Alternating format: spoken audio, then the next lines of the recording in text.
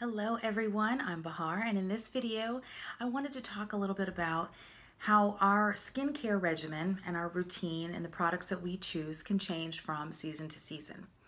So for example, I get a lot of clients who will ask, or even on social media, will ask questions such as, as I'm going from summer to fall, I notice that my skin is a little bit drier, or I may need to change what I'm using now. I've been using the same products for the last 5 years, 10 years, and so on, but I'm noticing that the results aren't the same. My skin doesn't feel the same with the same products that I've been using for a long time. And I may need to change them, and I don't know how to change them. How do I choose the right formulations, or where do I go next? So I just wanted to talk about that a little bit. Most of the time throughout the year, our skin type is the same. I'll talk about the difference between skin type and skin condition specifically in another video. But the majority of the year, our skin type is generally the same. For me, my skin is normal. It's always sensitive, which is my skin condition and skin type, but I'll go into that in another video. But my skin is always sensitive and typically normal with oil in the T-zone. So combination, so normal to combination.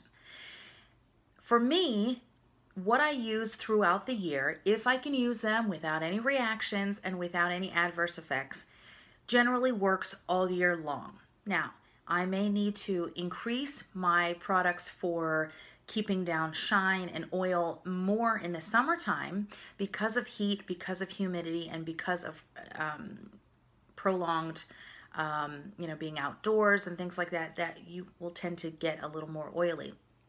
And so I might use more oil control products during the summertime. But for the most part, everything else on my face, moisturizers, eye creams, things like that, will typically stay the same throughout the year, unless I happen to be testing or experimenting on something. But generally, whatever works will work for me all year long. Now, as I get into the winter months, and if we have a very cold winter, I live in Northern Virginia, so we tend to not have extreme cold, but some winters are milder than others. So if we have a very cold winter, I may have chapped lips. I may notice the need to exfoliate more and to use a thicker moisturizer. And that's okay, and I'll have to make changes accordingly. Maybe everything else that I use is the same, but my moisturizer or my exfoliator, exfoliation product may change.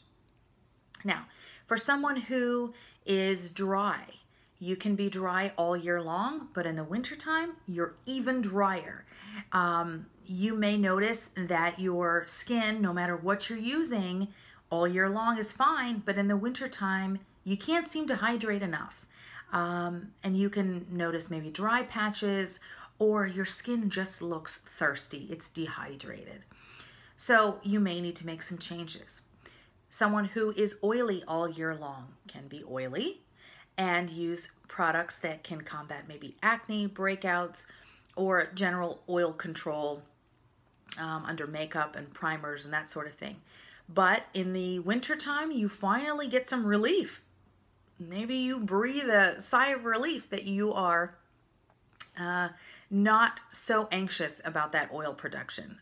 Whereas in the summertime, you may joke and say that they get fried chicken on your face. Some people are that oily.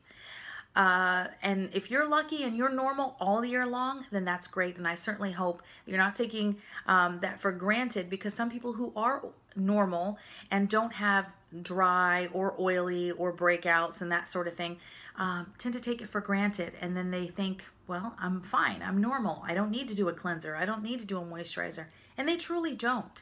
And that to me means your skin, even though it's normal and you don't have any specific issues to be concerned about, you still need to take care of the integrity of your skin and the health of your skin and keep that up. We want to make sure that if you do have healthy skin and you're blessed with good, healthy, non-problematic skin, that you want to keep that going as you age.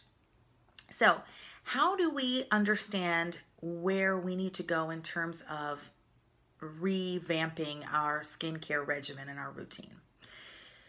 For the most part, I would say you need to take stock of what you're currently doing.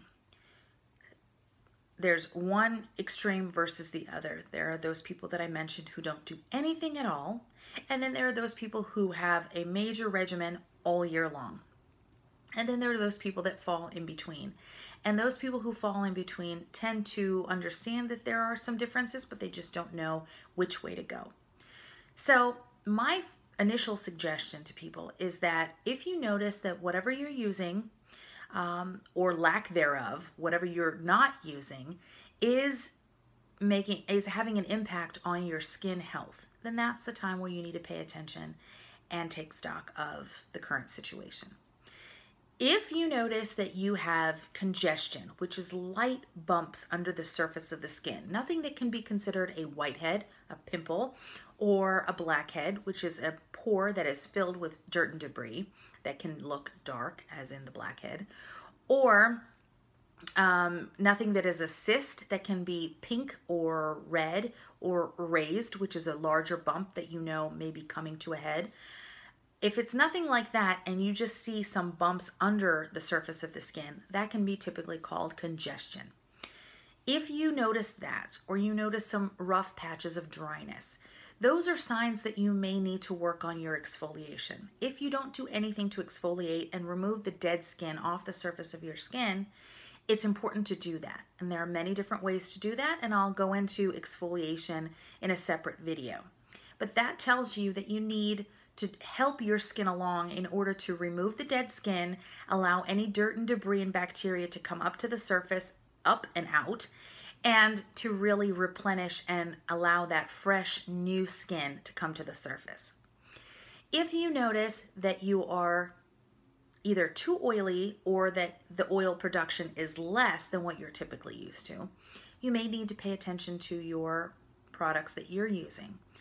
If you are using something that is very geared towards summer, meaning you are very oily during the summer, astringents, toners, any product with salicylic acid, or anything that you're using to specifically dry up acne or breakouts during the summer, you may need to tone that back in the fall and the winter time. You don't want to necessarily use something that's going to strip your skin of its natural oils and its natural hydration, especially if you don't need it. If you notice that your skin isn't acting up so much, then why kill it? We don't want to treat something that isn't there. It's fine to treat something while you're having those issues, but if you don't have those issues, then scale back and sort of allow your skin to breathe, allow your skin to mellow out a little bit, and sort of take stock of how your skin is behaving right now versus what you were doing 2 months ago. For me, I tend to be oily in my T-zone, and the rest of my face tends to calm down. If I haven't had any experimentation or adverse effects to any products that I've been trying, generally my skin will treat me well. If you're going through that time of the month where you may have some hormonal breakouts, I don't change my entire skincare regimen due to that. I know that is a temporary thing, and I may use some drying agents to dry up any breakouts. I may increase the exfoliation in order to get the dirt, debris, and bacteria up and out of my skin during that portion of time of the month or the season and so on. But I'm not going to treat my entire face to something that I might have an issue with in my jawline or in my chin. And that tends to be where we find the hormonal breakouts. So I won't take those same products all over my skin because it's not necessary all over my skin. Maybe I find a very dry section of my cheeks for whatever reason. I'm going to pair a deeper moisturizer with something lightweight in the T-zone. I don't need something that is very heavy in my T-zone because I'm using other products to calm down the addition of moisture and oil production in my T-zone. So it's perfectly fine to sort of tailor make your skincare regimen to suit your needs. So I may use a heavier moisturizer on my cheeks and then a lighter moisturizer in my T-zone. There are people that powder their entire face. There are people who only powder their T-zone and they leave the rest of their skin glowy because they don't need to set and powder an entire face. They may use a mattifying powder in the center, for example. So there are many different ways that you can take stock of your current regimen and either incorporate new products that you see you haven't been using before, or that may need to replace something that isn't working so well for you, or you may need to completely do an overhaul and say, you know what, I don't know what I'm doing. I don't know why I was using these products. And there are some people like that. They're saying, well, I was using this because I'm just trying to finish it up, but I don't think it's right for me. Or I got a gift from someone and I'm trying to finish it up, but it's really not doing me any benefits. And that's okay. Sometimes we want to use things to not waste, and that's okay. But when you do have an opportunity to reflect on what you're currently using, I want you to notice how your skin is doing. And if you're in the process of experimenting yourself, use one thing at a time, one product at a time, in order to really evaluate your skin and how it's reacting to that product. They're all variables. It's all a science experiment. So it's important to try one sample at a time in addition to what you're regularly using, so you know my skin has always acted like this with these 5 products, for example, and I've just incorporated one new product in this week.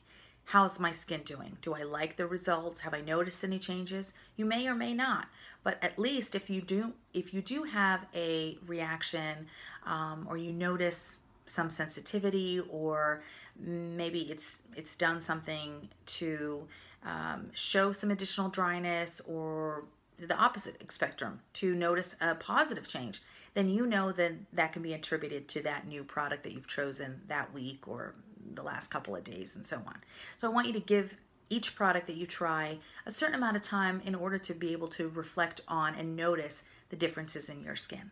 If you have any questions on how you can incorporate new products, or maybe reflect and change what you're currently using with the change in seasons, please comment below, or you can contact me in using any of my social media in the down bar below.